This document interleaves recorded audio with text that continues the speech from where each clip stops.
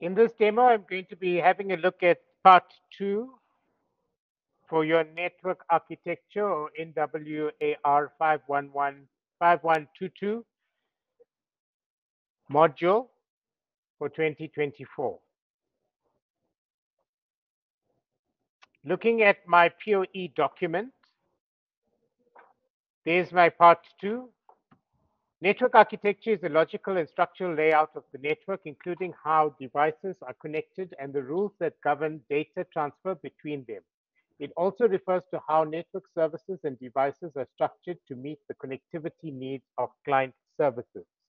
In part 1, you identified network components, technologies, and services. For example, what did we identify? Switches, routers, cables, different types of devices that we're going to be using.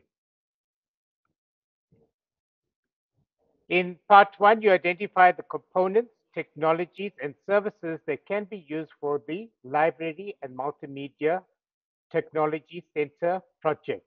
In part 2, you will be focusing on planning and designing the solution for this network. Complete the following activities. So there's 5 activities. In this demo, we're going to do the first 4 activities, and then I'll do a separate demo for the last activity. So activity 1 now is saying, describe in detail the network architecture of the solution below. In your description, outline what each architecture will involve. Remember that besides discussing these networking concepts, you need to also link it towards the case study. So the 2 concepts that they are speaking about that are 5 marks each year is client-server networking versus directory services networking. Where will I find this information? I go to my learning unit.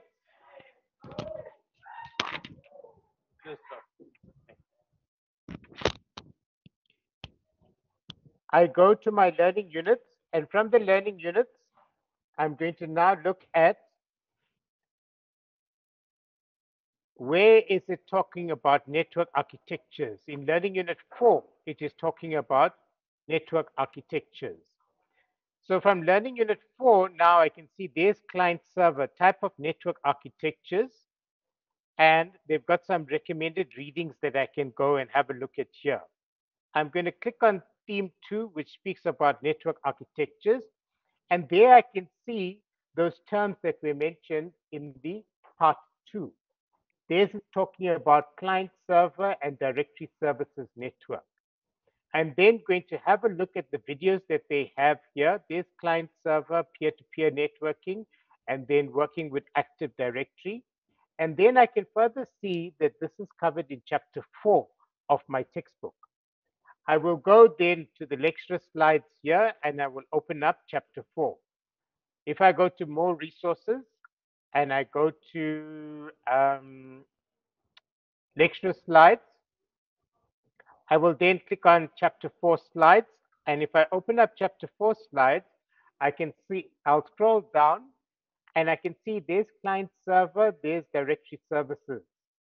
And I continue to scroll down. There's different types of servers. Remember, in the case study, they're going to ask us to talk about different types of servers as well. So I'm going to scroll through and I'm going to keep having a look at now what is an enterprise network, peer-to-peer network, the benefits. I'll just scroll through now because I'm looking for what? Client server and directory services. So there I get to client services, and then it gives me a description of what client services network is all about. It gives me a diagram. In the diagram, I can see there's my clients. They're connected to a switch, and the switch is connecting it to the server. So these clients are connected to the server.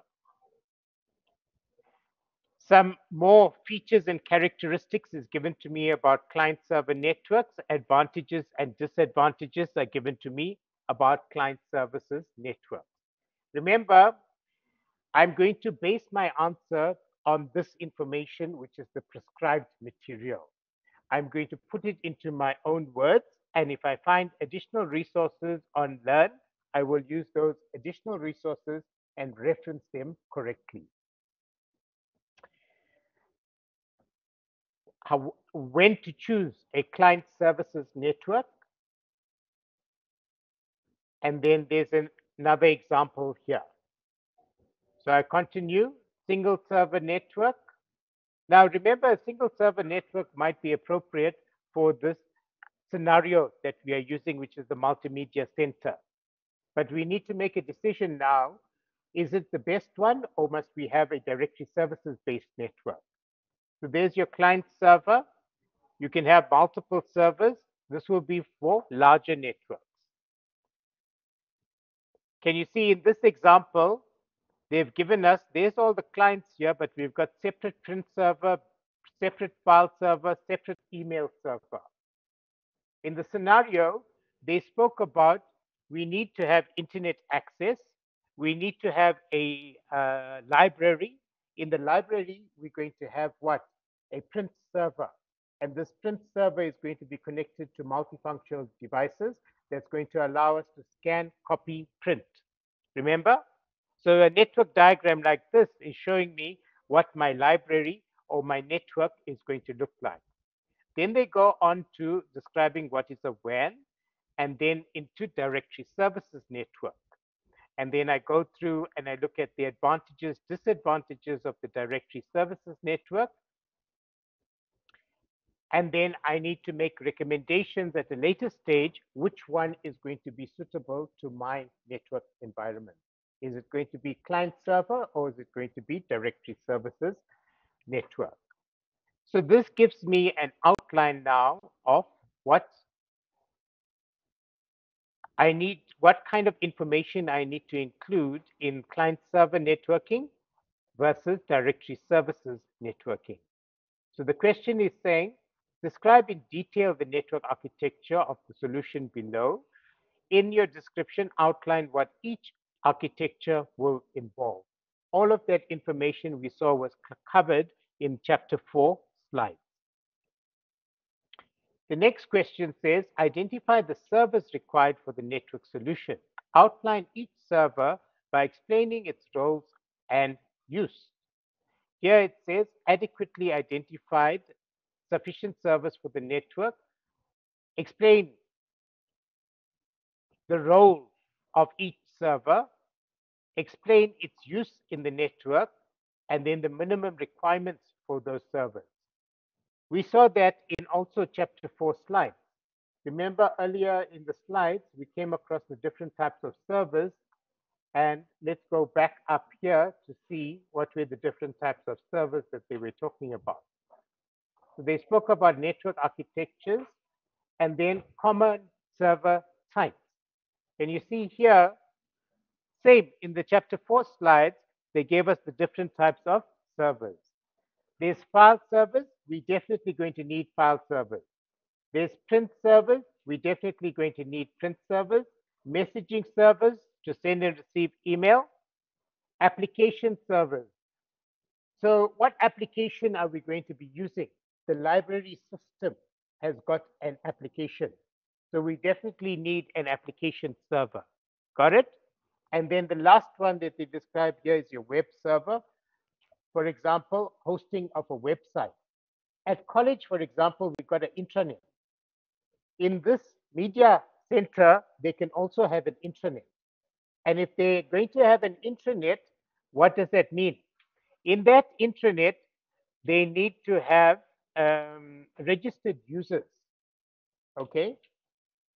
That's also going to now give us a clue whether we need to have a directory services network. If we go back to the case study, they said only registered users must have access to the resources in the library or to the multimedia center. Now, where are we going to have that database of those users? It's going to be in a directory called Active Directory. Can you see now? Our choice between client server versus Active Directory is going to be more towards Active Directory. Why? Because I need a centralized database of valid users, computers, and access requirements. It must all be in a centralized database. Who's going to store that centralized database? It's going to be Active Directory. So there's 5 different types of servers here, and then an additional server will be your directory, your Active Directory server. Okay, so we've given you 5 here, plus your Active Directory server. What's the next question? Activity 3, identify the network services required for the network solution. Outline the protocol, each protocol and its use. So network services, they say is learning unit 5. I'm going to go to learning units, and they told me it was learning unit 5. So I'm going to go and click in learning unit 5. They've got network services, fundamental, enterprise network. And so let's go into the first one that speaks about network services. Under network services, what are they covering here? They've got chapter 6, basic networking services, and this one is chapter 8 of the textbook, implementing basic network services. What else is covered here? Windows Server configuration, Active Directory, DNS, and DHCP. This is all going to be part of my server. This is also chapter 8 of the prescribed textbook. And I'm going to scroll down. Okay.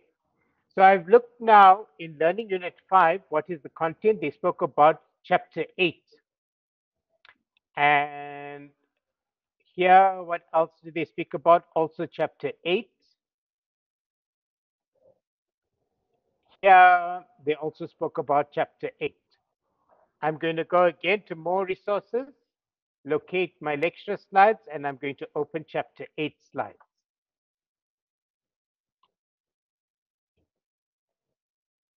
Now, chapter 8 slides is speaking about network service and services fundamental. I'm going to scroll through and I'm going to have a look at what are the basic server requirements, file and print, server applications. What do I need to take into consideration when I'm installing the servers? There's the common servers that I will find. File and print, DHCP domain controller, that's the one with Active Directory, database server. That's going to be storing what database? The library database.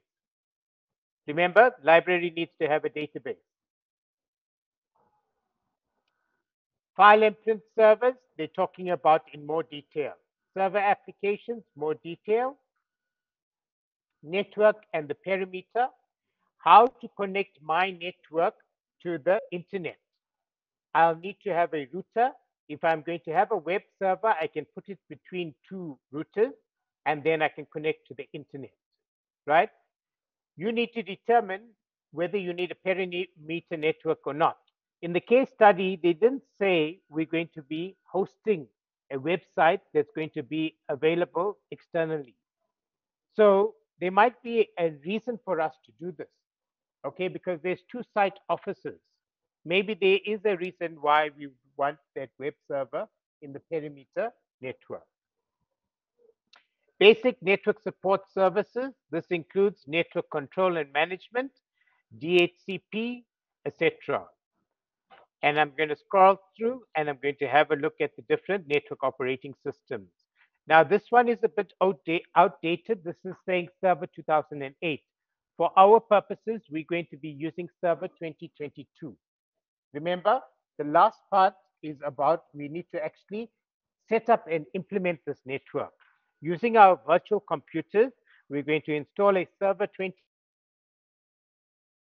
computer, and we'll have a client computer, and we'll need to set up this network in the last part of the POE. Exploring the features, this is outdated information. So you're going to look at Server 2022. You can do some internet research on that. And I'm going to continue to look at the server support, understanding group policy, Macintosh. I'm going to scroll through. Unix, Linux, Novell, Netware, virtualization. We are using virtualization technology. So this is relevant to us. Read through the section on virtualization. Heterogeneous network is referring to what? A mixture of networks. Traffic flow. Now, there might be a section that speaks about traffic flow here. Going back to my assignment now, I can see network services required for the network solution. Outline each protocol and its role. Identify sufficient network services for the network. Outline each network services explaining its role. Outline each server explaining its use for the network solution. Identified sufficient network protocols for the network as well as outline the role of each protocol. So there's 4 different things that we need to describe here. Network services. What were the network services? DNS, DHCP, Active Directory services. Okay, those are example of network services that we came across. You need to explain and say what is the role of each. What is the role of Active Directory? Maintain a database of user accounts and computer accounts to manage access to the network and security on the network. What was the purpose of DNS? DNS is a domain naming system. It allows me to identify objects in my Active Directory database or computers on the internet. What does it do? It tells me for any IP address, what is the name of that computer, or for a name of a computer, what is its IP address. It's like an address book that we use. When I want to phone my friend, I don't know their number. I look at their name and I say call. Same thing on the computer network. I don't know what is the IP address of that computer, but I know the name of that computer. So I'll put in the name of that computer that I'm looking for. That's basically what you are typing in your web browser's address bar. You don't type in IP addresses. You type in, I want to go to rosebankcollege.co.za. And rosebankcollege.co.za is located on a web server. That web server has an IP address. Who's going to tell me where's that IP address? It's the DNS server that's going to tell me that. When my computers come onto the network, they need to get an IP address. Where do they get an IP address from? They will get it from a server called DHCP. So Dynamic Host Configuration Protocol is a server that allows us to set up a pool of IP addresses that is going to be available to all the client computers on the network. In other words, when a client computer comes on, it will talk to the DHCP server and it will ask the DHCP server, I need an IP address. The DHCP server will say, yes, you can use the following IP address for whatever period of time. So it leases out IP addresses. So I've spoken about this one here, about the role of those network services. Then this one is talking about each server, right? Adequately outline each server. We came across, what did we come across here in this chapter 8?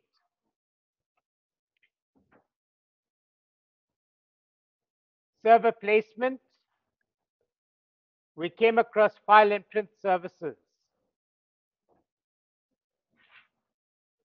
They're speaking more about the network layout, domain services, placing support services, DHCP servers, etc. So all of this information is covered here. Application servers, email servers, print servers, okay? Those were all of the different types of servers that we covered here.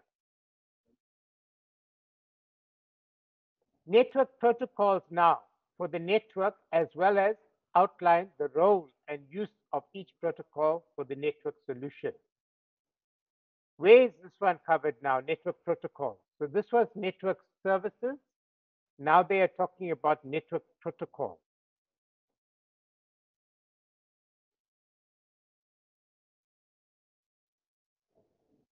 I'm going to go back to my learn, and I'm looking for network protocols. There's the network protocols in Learning Unit 3. Can you see that? Okay.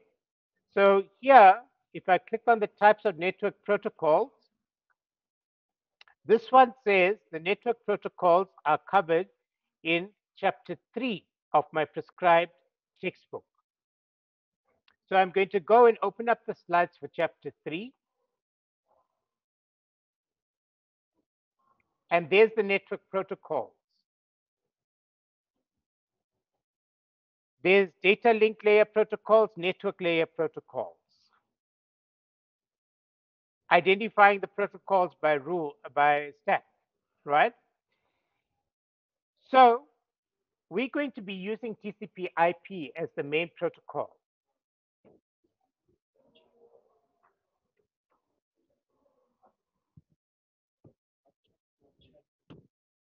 Chapter 3. So in chapter 3, they are talking about all of the different protocols. I will go through all of the different information that's covered here, familiarizing myself with the different protocols, and then I'm going to need to select protocols that's applicable for my multimedia center. Here, you can select your protocols from here. For TCP IP, we said you are going to be using the mail protocol, SNMP. You're going to be using FTP. You're going to be using TCP. You're going to be using IP. You're going to be using Ethernet, right?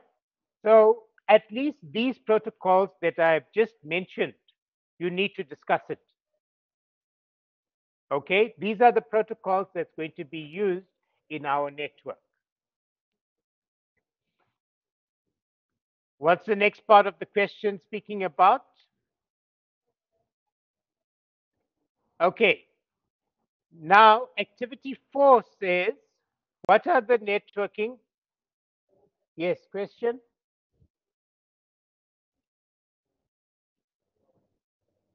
I can't hear you.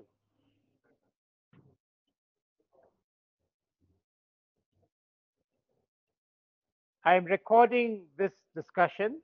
It will be in the video. Okay, so no need to stop me to ask me to repeat things that I've said already, because this is a recording.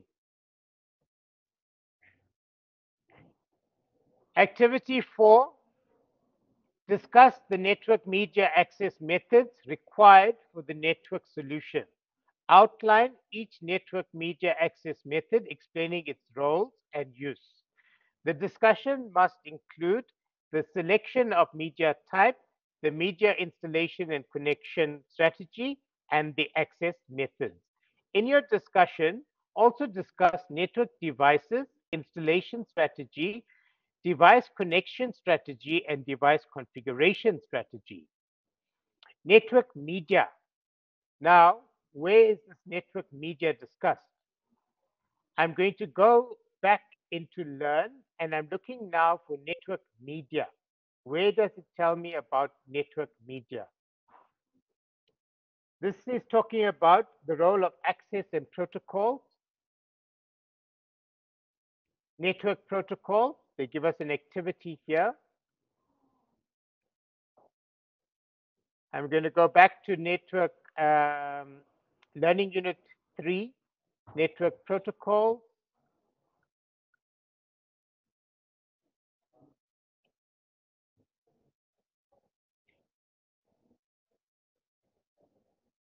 Right, there I can see network protocols are in theme 1, and in theme 2, I've got network access methods. So if I look at network access methods now, they are speaking about IEEE 802 standards. If I minimize this, I can see these are the different standards that I'm going to be using. The ones that I'm going to be using in my scenario is going to be Ethernet, which is 802.3. This one here, CSMACD. And the next one I'm going to be using is which one? Wireless, which is 802.11. Why? Because they said people must be able to come to the lab. They must be able to connect using their smartphone, their laptops, their tablets. Remember, they said we're going to have charging stations in the lab and we're going to allow them to bring your own devices. BYOD, bring your own devices. So you bring your laptops, you bring your tablets, you bring your smartphones, and you're allowed to connect to the network using Wi-Fi. So what protocols or access methods do I need to have? Ethernet for all of my workstations and Wi-Fi, which is 802.11. I will go through and I will look at here as well. It's saying in chapter 3 and chapter 4 of the prescribed book, it's discussed. The LAN access is also described in chapter 3 and chapter 4. There's the TCP IP suite. From here, to repeat the protocols that I said before, we're going to be using FTP, we're going to be using SMTP, we're going to be using TCP IP, there's TCP IP, and we're going to be using Ethernet. Okay, these are the protocols that I mentioned previously. Now, chapters 3 and chapter 4. I'm going to go to my slides. There's my chapter 3 slides. I'll scroll through and I'm still looking now for the protocol. There's more information about Ethernet protocol. There's more information about TCP protocol. Then they speak about AppleTalk. We are not using AppleTalk in our scenario. Okay, if I look at chapter 4 slides now, they spoke about all of the different types of servers, enterprise network, peer-to-peer network. I'm going to scroll through. What am I looking for now? I'm looking for CSMA CD, Ethernet, looking for Wi-Fi standards. Okay, so there's all of the client server network architectures. I'm going to continue.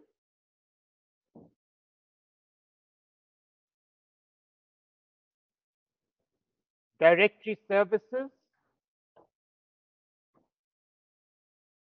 hybrid architectures.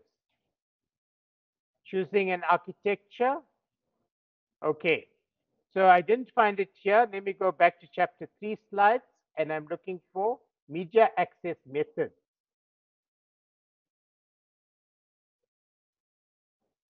There's it here. So where did I find it? Chapter 3. In chapter 3, they've got the media access methods. Which ones are we going to be choosing? 802.3, this one here, CSMA CD, and Wi-Fi, which one? 802.11. There's more information that's given to me here. 802.3. There's the description of 802.3 that's given to me here. Now remember, this information is a bit outdated, right? It is true, but it's not including the most updated information. So I'm going to look at my textbook. I'm going to look at the library. I'm going to look at the internet to find more updated information. I use this information and I then update it. So this is the first one I'm going to use. The next one I'm going to use is 802.11. Can you see here, they've only got A, B, G, N. We've got 11A, 11AC, 11AX, right? Wi-Fi 5, Wi-Fi 6. They haven't covered it here. You need to do some internet research and get the latest Wi-Fi standards. Okay, the fastest ones with longer distances and faster transmission speed. Okay, going back now to the POE, I've covered here now network media, learning unit 5. Okay, media refers to the cables that I'm going to be using. What I was just discussing now was this one here, network access methods. All right, so let me go now and look at network media. Where does it say network media? Learning unit 5. So I'm going to go into learning unit 5 on learning units, and I'm looking for learning unit 5. There's learning unit 5, the design and their networking services. Okay.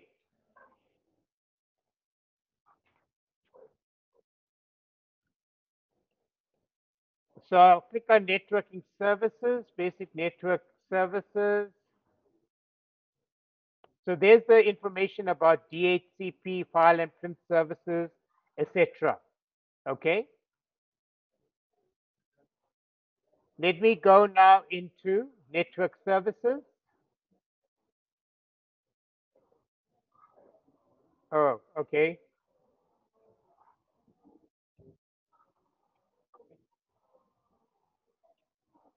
This is chapter 8. Okay, we've done this previously, networking services. Now the media is referring to what? The cables that will be used. Okay. So I'm going to be looking for the different types of cables that's going to be used, and it's going to be category.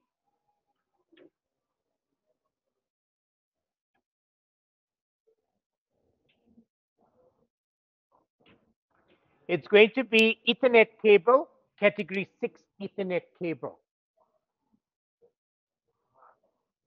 If I look back here, network media, learning unit 5, lesson learning outcomes 1 to 3.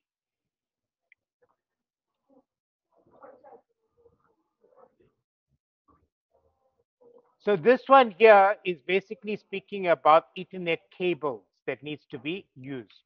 I'm going to search my material and look at where does it describe the different types of cables.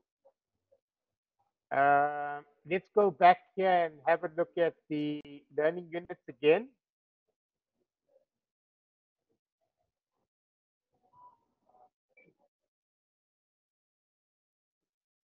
There's it here, network media and devices, learning unit 6. Okay, so learning unit 6 is talking about network media. What chapter is this? So the types of media, there's the types of media here. Theme 1. They're talking about the different types of cables. Which chapter? Chapter 2 of my prescribed textbook. I'm going to go and open up the slides for chapter 2 now. And then I can see there's standards. And I'm looking for network media now. So I'm going to scroll through the slides until I get to network media.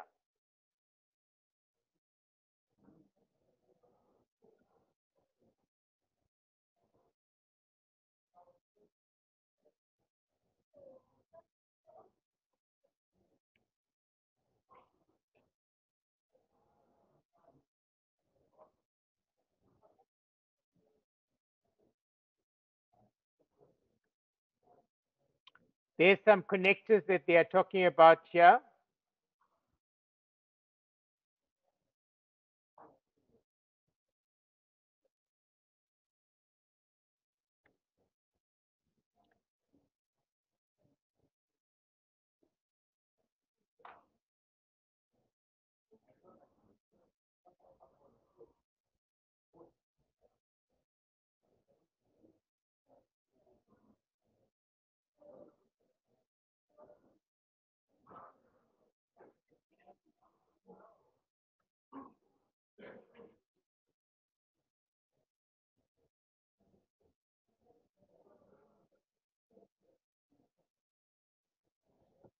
What else are they talking about with regards to network media? Let's see. Chapter 2 of your prescribed textbook.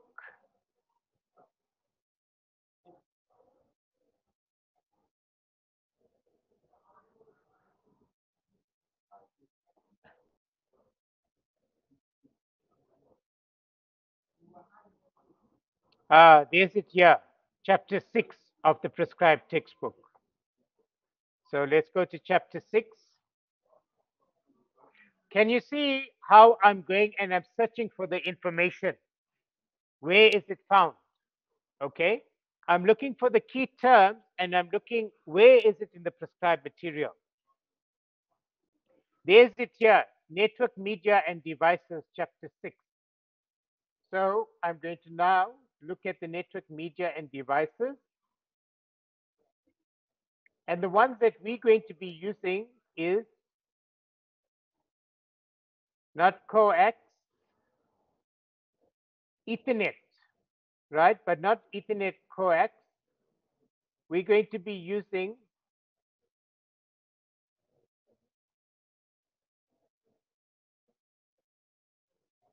UTP, right? This cable here. So there's the category. We're going to be using category 6 or 6E, one of these here. Okay. So in chapter 6, you will find the media that is going to be used. And based on the information here, you are going to answer that question. Got it? So in this demo, we have discussed part 2 of your NWAR 5122 POE activities 1 to 4. Activity 5 will be covered in a separate demo.